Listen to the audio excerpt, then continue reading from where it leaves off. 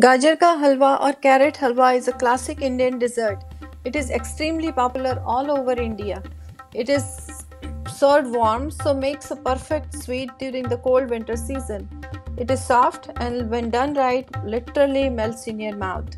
Even though it's a dessert, it is loaded with fiber since made with carrots only. Also gluten free since there is no flour added.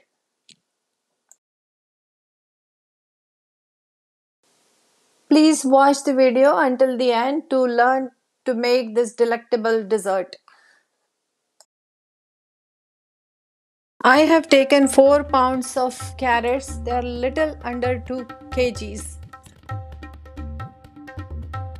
Now we will have to scrape them well to make sure there is no dirt or brown spots on them. It does take time to clean these carrots, but it's totally worth it. Nobody likes the gritty halwa.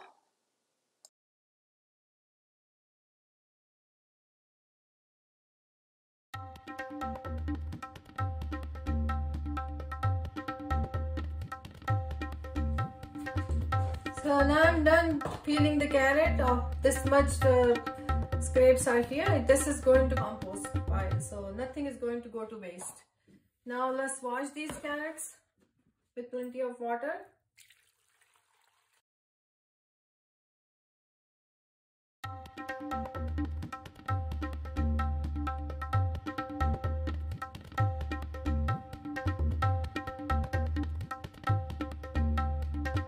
So in the original recipe, carrots are always grated before you cook them. And it takes lot of time. Even though you use food processor, it still takes lot of time. But I have learned this trick from a caterer many years back. So what they did was they just chopped the carrots in big pieces and then pressure cooked it, and then later on they mashed it. I love this way of doing it, and ever since I have been doing it. So this is a great tip for you, and it's a big time saver. So I'm done chopping these carrots. This is how they are, 1 or 2 inch big pieces, and this is good enough. You don't need to chop in any smaller than this. Now I'm going to add a cup of milk. This is 2% milk. You can use any milk. We just need some moisture to cook them. This is plenty. We don't need any more than that. Actually, I can use half a cup also. Doesn't really matter. And after that, I'm going to cook them in pressure cooker until they are soft. You can use Instapot, you can use electric pressure cooker, and if you don't want to use any of those, you can also use any regular pan. You probably need more moisture or more milk to cook when you cook in an open pan because the steam is not sealed. So I'm going to cook these and we'll get back to you. Let's check if our carrots are cooked well.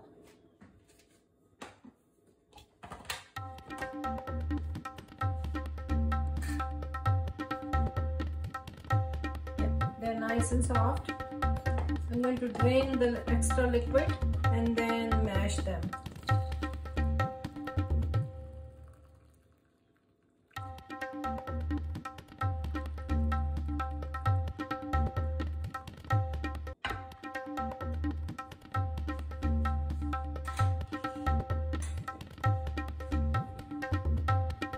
Let's mash them really well.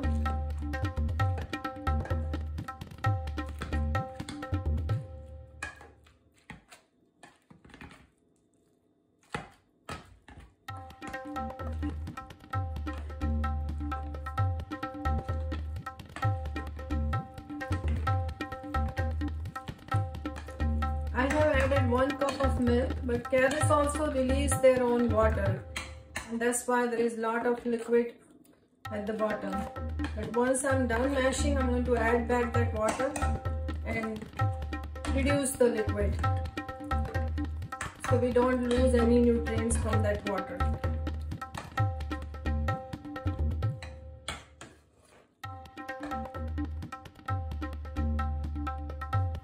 Let's check if everything is well mashed.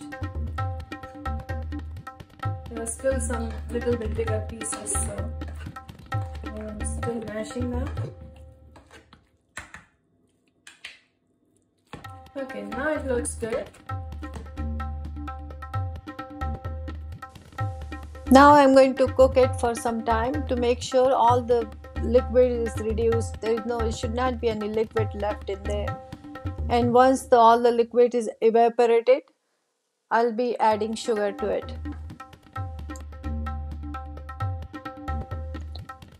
These mashed up carrots have been cooking for last 10 minutes and all the water is evaporated now.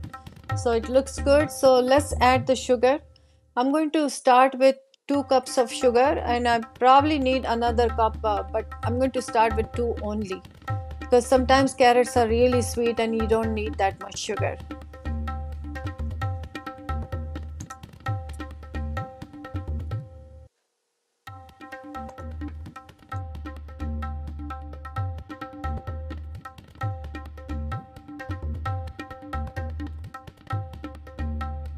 And on the back burner you can see I'm making khoya or mava, which is basically boiled over milk until it turns into a dough consistency. This is an essential part of Gajar Halwa or carrot halwa, which makes it nice and rich. Also gives it very beautiful color.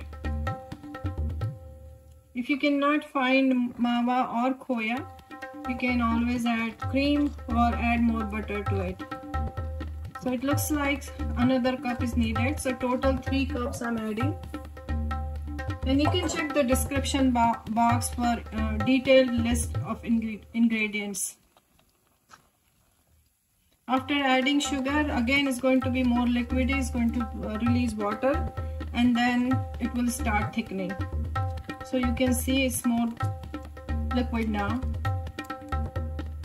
We just have to keep on cooking until it thickens.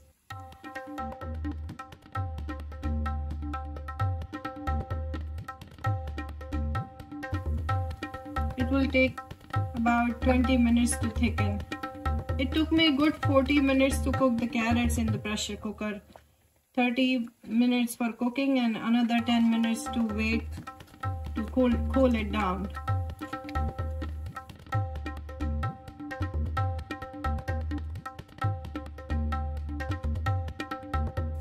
Now I'm going to just reduce the heat and let it cook until it thickens and all this water you're seeing in the center should be gone. So we need to reduce all that water. So push it to the side so the water will be evaporated faster and cook for another 20 minutes.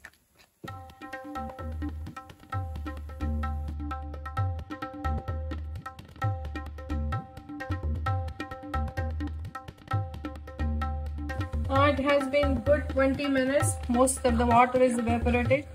Now I'm going to add this khoya we made earlier. I'm going to save some for garnish later, so I'll add most of it.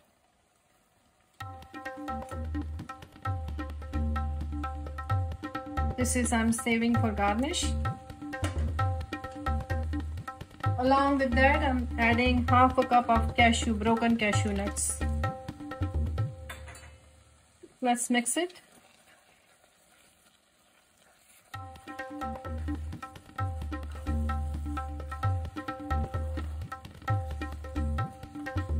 Khoya has to be well mixed in halwa.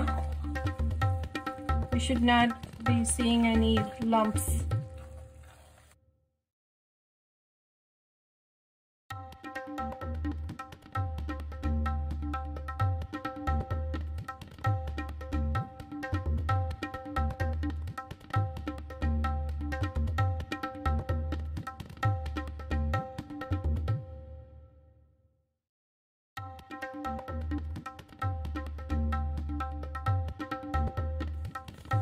I'm also going to add 4 tablespoons or 1/4 cup of ghee or clarified butter, which is going to give it a nice shine, and of course it's going to taste better. Ghee makes everything taste better. So let's stir it again. It smells so good here. I wish you could smell it too. Okay, it has been good 15 minutes to reduce the water. Now it's really good, nice and thick. I'm going to add more ghee to it. This is a rich halwa, but loved by everyone. So another 1/4 cup of ghee, which is 4 tablespoons, and cardamom powder. Freshly ground cardamom powder always tastes good. The best flavor ever. It's advised not to make the powder in advance, otherwise it loses its wonderful fragrance. Okay, our halwa is ready now. We're going to serve it.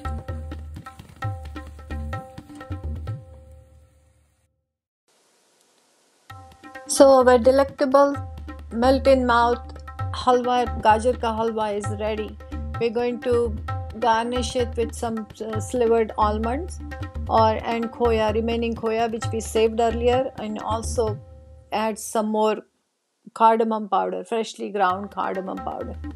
Don't forget to check the description box for the detailed ingredients list, and don't forget to subscribe for more recipes, more simple recipes like this. Let me know if you like the recipe. If you have any questions, feel free to comment. I will be more than happy to answer your questions. Thanks for watching, and don't forget to subscribe. And stay connected for more simple recipes like this.